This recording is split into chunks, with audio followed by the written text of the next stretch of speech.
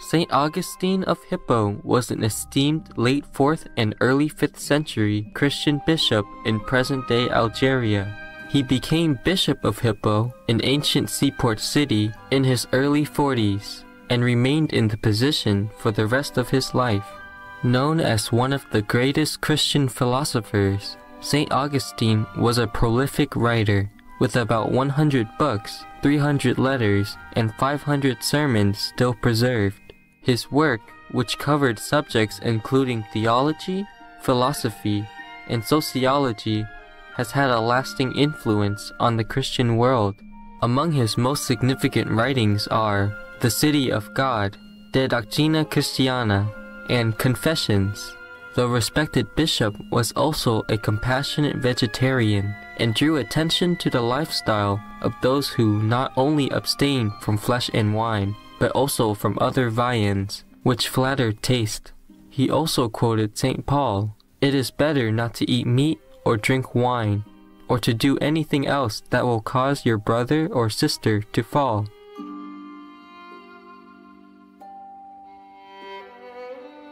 Today, we'll read excerpts from St. Augustine of Hippo's book, The City of God. In this selection, the saint elaborates on how demons on earth have obstructed humans' path to a blessed immortal life, and that Christ, the Mediator, is the only way for a mortal being to be permanently uplifted to eternal happiness.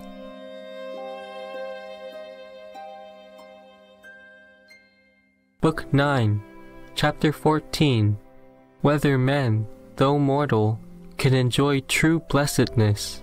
It is a great question among men, whether man can be mortal and blessed. Some, taking the humbler view of his condition, have denied that he is capable of blessedness so long as he continues in this mortal life. Others, again, have spurned this idea and have been bold enough to maintain that, even though mortal, men may be blessed by attaining wisdom. But if this be the case, why are not these wise men constituted mediators between miserable mortals and the blessed immortals, since they have blessedness in common with the latter, and mortality in common with the former? Certainly, if they are blessed, they envy no one, for what more miserable than envy, but seek with all their might to help miserable mortals on to blessedness, so that after death they may become immortal, and be associated with the blessed and immortal angels. Chapter 15. Of the man Christ Jesus, the mediator between God and men. But if, as is much more probable and credible, it must needs be that all men, so long as they are mortal, are also miserable, we must seek an intermediate who is not only man, but also God, that, by the interposition of his blessed mortality, he may also bring men out of their mortal misery to a blessed immortality. In this intermediate, two things are requisite: that he become mortal, and that he do not continue mortal.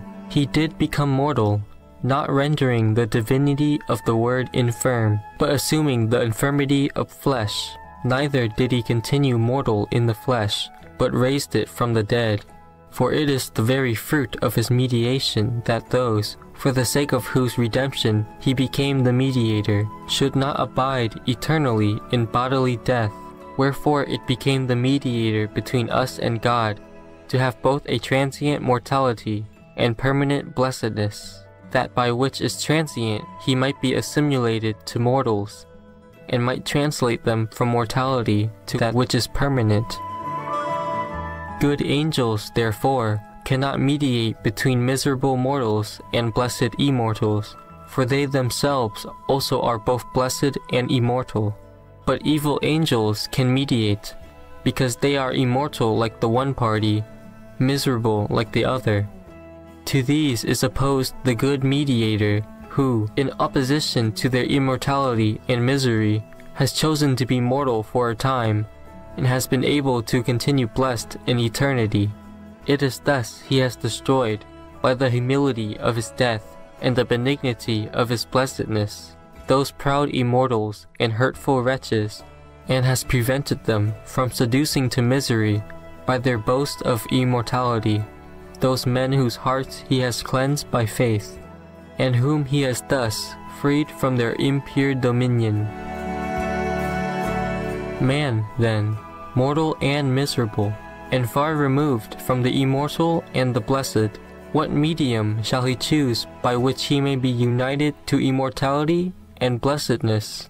The immortality of the demons, which might have some charm for man, is miserable. The mortality of Christ, which might offend man, exists no longer. In the one there is the fear of an eternal misery. In the other, death, which could not be eternal, can no longer be feared, and blessedness, which is eternal, must be loved. For the immortal and miserable Mediator interposes himself to prevent us from passing to a blessed immortality, because that which hinders such a passage, namely misery, continues in him. But the mortal and blessed Mediator interposed himself, in order that, having passed through mortality, he might of mortals make immortals, showing his power to do this in his own resurrection, and from being miserable to raise them to the blessed company from the number of whom he had himself never departed.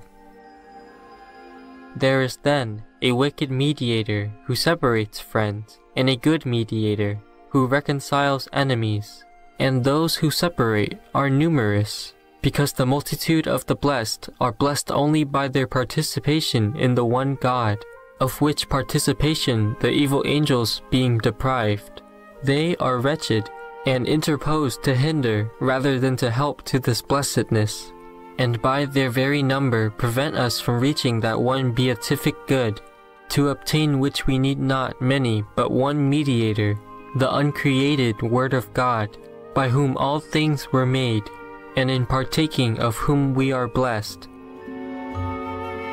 I do not say that he is mediator because he is the Word, for as the Word he is supremely blessed and supremely immortal, and therefore far from miserable mortals. But he is mediator as he is man, for by his humanity he shows us that, in order to obtain that blessed and beatific good, we need not seek other mediators to lead us through the successive steps of this attainment, but that the blessed and beatific God, having himself become a partaker of our humanity, has afforded us ready access to the participation of his divinity. For in delivering us from our mortality and misery, he does not lead us to the immortal and blessed angels so that we should become immortal and blessed by participating in their nature, but he leads us straight to that Trinity, by participating in which the angels themselves are blessed. Therefore, when he chose to be in the form of a servant, and lower than the angels, that he might be our mediator, he remained higher than the angels in the form of God, himself at once the way of life on earth and life itself in heaven. Chapter 17. That to obtain the blessed life, which consists in partaking of the supreme good, man needs such mediation as is furnished not by a demon, but by Christ alone. We need a mediator who, being united to us here below by the mortality of his body, should at the same time be able to afford us truly divine help in cleansing and liberating us by means of the immortal righteousness of his Spirit, whereby he remained heavenly even while here upon earth. Far be it from the incontaminable God to fear pollution from the man he assumed, or from the men among whom he lived in the form of a man. For though his incarnation showed us nothing else, these two wholesome facts were enough, that true divinity cannot be polluted by flesh, and that demons are not to be considered better than ourselves, because they have not flesh. This, then, as Scripture says, is the mediator between God and man, the man Christ Jesus, of whose divinity, whereby he is equal to the Father, and humanity, whereby he has become like us.